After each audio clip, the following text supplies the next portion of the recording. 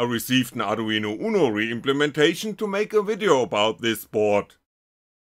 This re-implementation does not come from the far east, but was sent to me directly from the Arduino headquarters.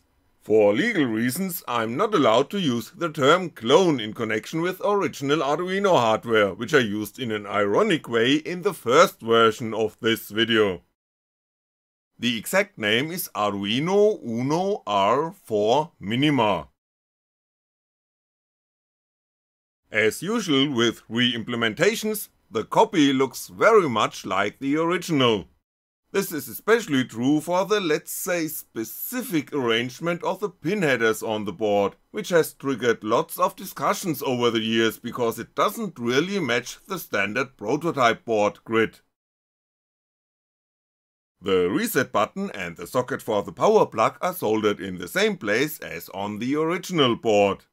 The same applies to the USB socket, which is significantly smaller because it is a more modern USB-C interface.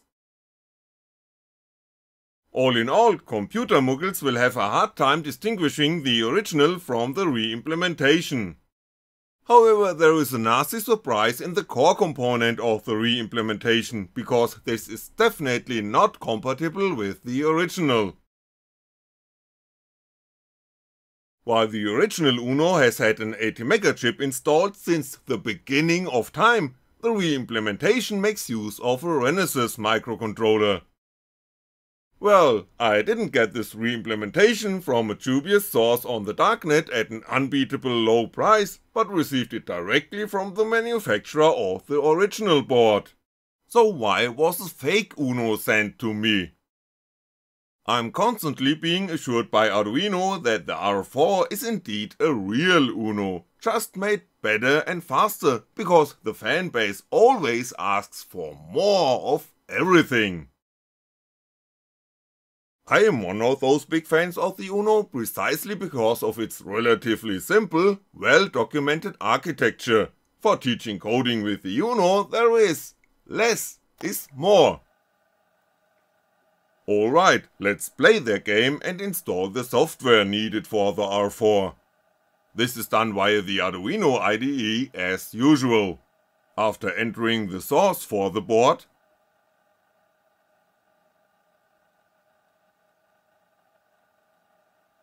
you can select the appropriate packages,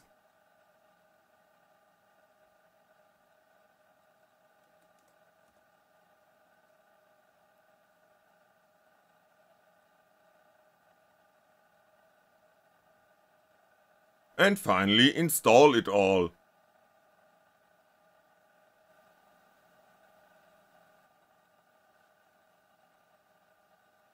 The UNO R4 can now be selected via the drop-down menu. To people who keep claiming that the original UNO is a weak microcontroller, I always point out that this tiny piece of silicon has enough computing power to control CNC machines very precisely and in real time.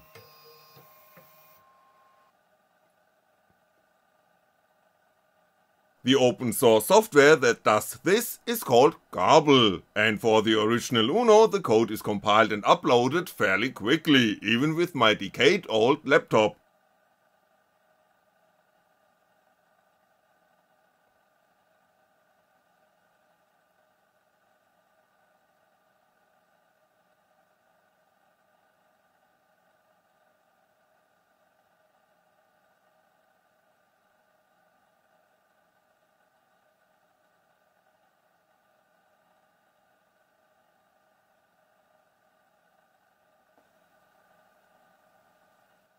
So let's plug in the new, supposedly better UNO re-implementation and install grbl on that one too.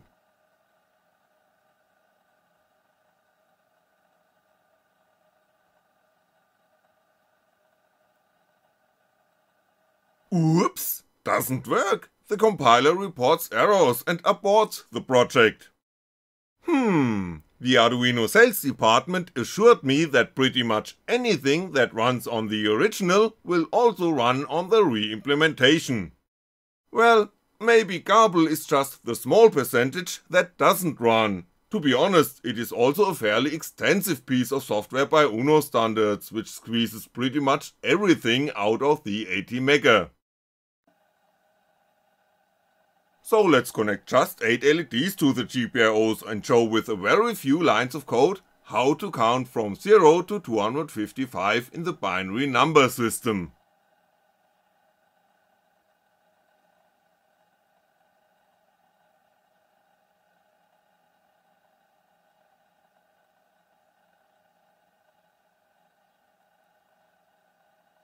Works as intended on the original.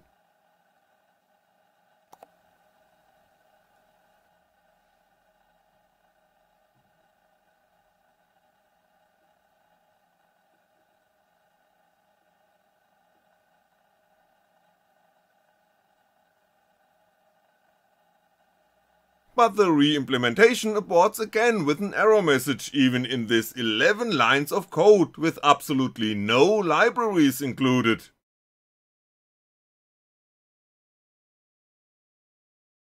A look at the datasheets shows quite quickly that the different architecture and pin assignment of the built-in microcontroller is the cause.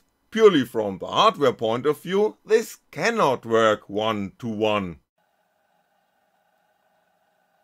Honestly, the re-implementation is supposed to be totally compatible, but it can't even flash 8 flimsy LEDs in the way the original can.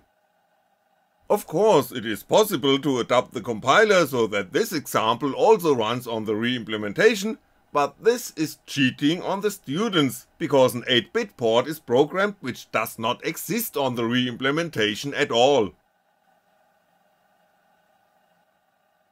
I bet the Arduino software department became sick because of all the extra if statements that have to be implemented just because the marketing department wants to voice this board on customers as an Arduino UNO. Many people in the community working free of charge will also vomit, because now even more beginner questions such as "it doesn't work" have to be answered, simply because an UNO is no longer equal to another UNO. Dear Arduino sales department, why on earth would you want to call this thing UNO? It just isn't. If you think the market is waiting for more computing power in the Arduino UNO form factor, then it's perfectly fine to build something matching, but don't create unnecessary confusion by labeling this board UNO. You already have plenty of more powerful boards than the UNO on offer, and whenever you have installed a different type of microcontroller, the resulting board has been given a completely different name. Why did you give up on that with the UNO brand? It's not because the original UNO in version R3 with the 80MHz 328p microcontroller will be discontinued. At least I was promised by you that this won't be the case in the foreseeable future. UNO means first, and this platform, except the re-implementation, is still an ideal introduction to microcontrollers for teachers and students. Anyone who understands the 80MHz 328p down to registers, timers and ports will have little trouble transferring this to more complex systems. The original UNO is uniquely well documented and firmly anchored in the community precisely because of its simplicity. In my opinion, version R4 of the UNO is definitely no step forward because of a more complex microcontroller and poorly implemented fake compatibility with the original. By trying to establish a fake UNO, you are eroding the position that the original board successfully occupies in teaching as well as in the community. Dear Arduino marketing department, don't call this thing UNO. If you're still watching this video, feel free to leave comments on what your thoughts are. Thanks for watching, and I'll be back.